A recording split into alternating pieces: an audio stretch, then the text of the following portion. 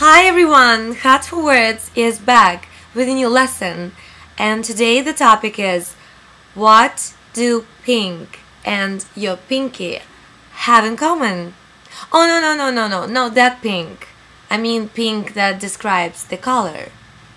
Okay, now much better. So, let's get started. Okay, Sarah Wumi asked me the question. She wonders, why does the pinky that describes your little finger have the word pink in it? She thinks that maybe because pinky is pink in color. Okay, let me tell you something. This is actually a very interesting question, and you will be surprised to find out the relationship between pink and pinky has nothing to do with the color. In fact, pink itself did not even start out describing the color at all.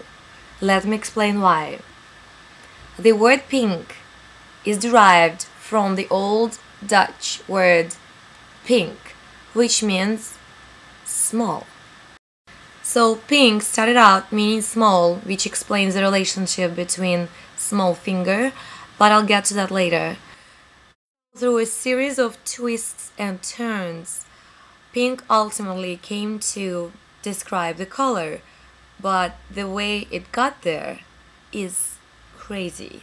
So please bear with me on this. In the 16th century, the Scots adopted the word pink from the Dutch and used it to describe small things, as the Dutch did. They also adopted the phrase pink ogen, which meant pink eyes or half-closed eyes in Dutch. Half-closed eyes is an inflammation of the eye, and we usually call it pink eye nowadays. So when you have a pink eye or conjunctivitis, your eye is usually half-closed. But it's not pink at all, it's kind of red.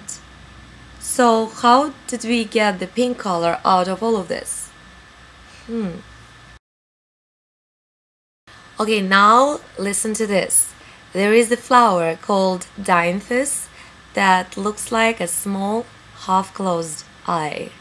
So people in 17th century started calling the flower pink eye because it looked like half-closed eye. Then it turned out that the actual color of the flower is pink. So people started calling the actual color of the pink eye flower as pink. So, as you can see, pink started out meaning small, which explains why the Scots used the word to describe their smallest finger, the pinky. But pink also described the inflammation of the eye, the small half-closed eye, which also looked like a flower, and this flower happened to be pink in color, which is what pink came to describe. Nowadays, they color pink and no longer means small. So guys, the relationship between pink and pinky has to do with the small size, not the color. Sarah, great question. Who would ever thought that the word pink had such an interesting story?